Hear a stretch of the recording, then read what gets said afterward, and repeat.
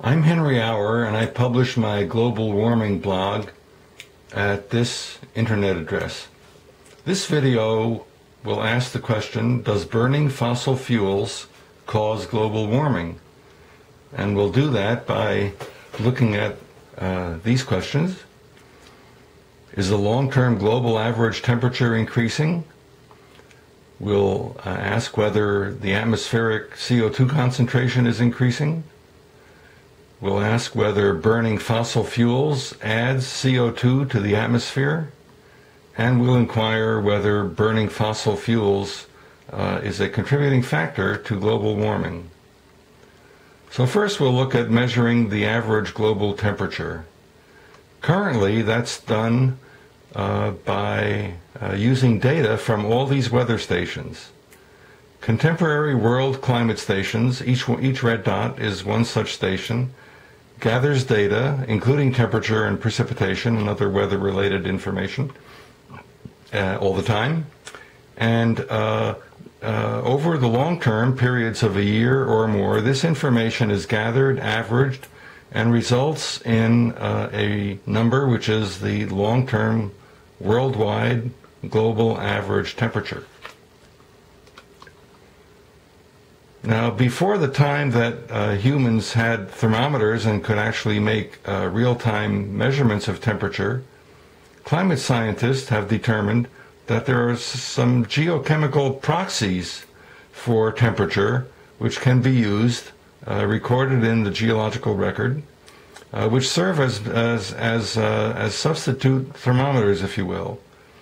And using them, we can establish temperatures going back thousands of years, in fact, many hundreds of thousands of years. A directly related question is whether the atmospheric CO2 concentration is increasing.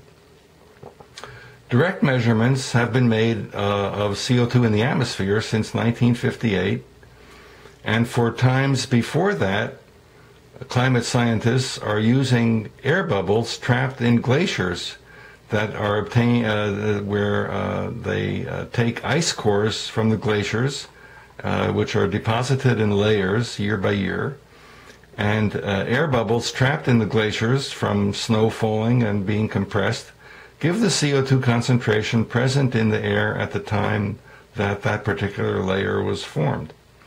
These ice cores go back for thousands of years, in fact, many tens of thousands of years. And the results look like this. The global average temperature is the blue line, and it's a little bit jagged, but it's been showing an increasing trend starting in 1880 and going up to the present time, in fact, up to 2004, and in fact continues to increase even to the present time. And that's recorded on the scale at the right in degrees Fahrenheit. And as you see, it's increased from about 56.7 degrees Fahrenheit, long-term annual global average, to 57.9, and still increasing. The colored lines are the CO2 concentrations in the atmosphere. The yellows are the direct measurements from CO2 in the atmosphere that I mentioned, starting in 1958 and continuing to the present time. As of 2004, this showed about 375 parts per million of carbon dioxide in the atmosphere per air, parts per million per air. And that too is increasing as we continue living up to the present, and will continue to increase.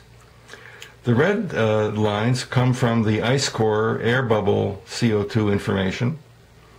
So you see it's a continuous increase from about 280 before the Industrial Revolution began.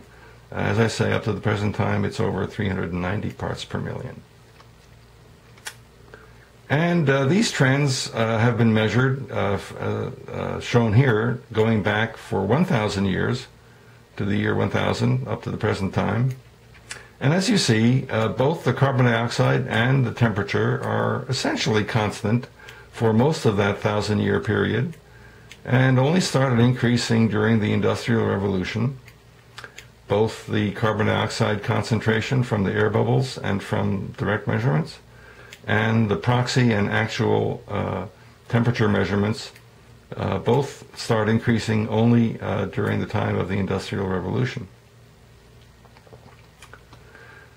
Now, I've called the use of fossil fuels the one-way carbon arrow. Since the Industrial Revolution began, humans have been extracting carbon-containing fossil fuels from the earth, burning them and ejecting the CO2 into the atmosphere. And that trend has been growing and increasing as time passes. It's a one-way arrow because the carbon is passing from depositories deep in the earth and being released as CO2 into the atmosphere. Currently, there's no known way of efficiently capturing CO2 from the atmosphere or capturing it right after burning and before release into the atmosphere, taking that CO2 and reintroducing it back into the earth so that it doesn't enter the atmosphere. As a result, in the lower graph here, the amount of carbon dioxide released into the atmosphere from burning fossil fuels has been steadily increasing during the Industrial Revolution. This graph extends from 1750 up to the present time, and as you see, as the Industrial Revolution developed and started requiring more and more energy use, more and more fossil fuels have been burned, and the trend is increasing.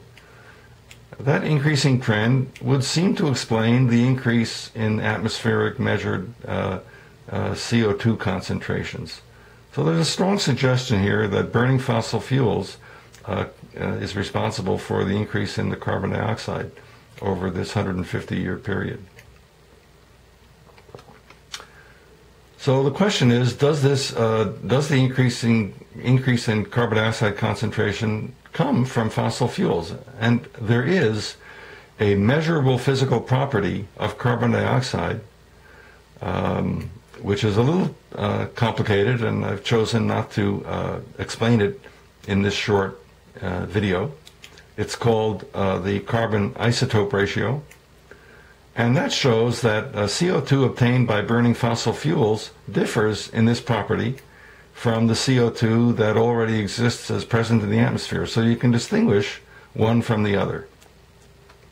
And this property, this carbon isotope ratio property, tracked over 1,000 years from the year 1000 AD up to the present time, has been relatively steady, constant over that period of time, and then shown a sharp decrease on this graph in the direction that corresponds to what you'd expect if the CO2 that's being measured is obtained from burning fossil fuels. So this downward dip is attributed to the appearance of fossil fuel-derived carbon dioxide in the atmosphere. And if we now juxtapose the two graphs, the one you saw before, for the 1,000-year period, we see that all three curves are essentially flat until the Industrial Revolution begins. And we now can see that this observed increase in carbon dioxide concentration in the atmosphere is directly attributable to carbon dioxide originating from burning fossil fuels, shown by this physical property that's been measured for carbon dioxide. And as we say, as we've seen, the temperature has also been correlated, increasing in a correlated fashion. Now, does the increase in temperature actually come about because of the carbon dioxide? Carbon dioxide being a greenhouse gas and retaining the heat in the atmosphere from solar radiation. Climate scientists have developed global climate models which permit predicting temperature and other properties as a result of greenhouse gases and other effects that are present in the atmosphere. The black line is the same temperature, observed measured temperature that we saw in previous slides, except now it's plotted every 5 years instead of every single year, so it takes out some of the jaggedness, some of the roughness, it's smoother. But it's the same data.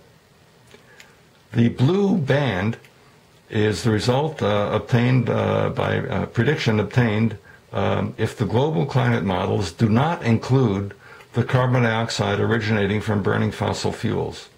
And as we see, the blue band fails to predict the observed increase in temperature in recent decades.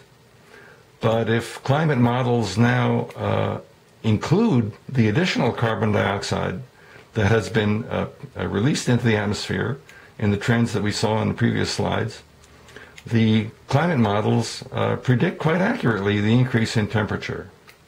So because of this direct comparison without and with, we can now directly ascribe the increase in temperature to the fact that carbon dioxide has been increasing in the atmosphere, and we've seen that carbon dioxide originates by burning fossil fuels.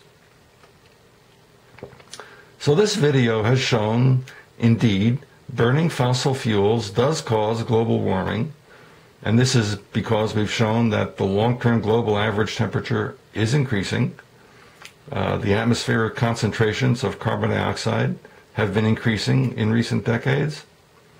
That increased carbon dioxide originates by burning fossil fuels, and the burning of fossil fuels, we've shown by the global climate models, is a major contributing factor to global warming.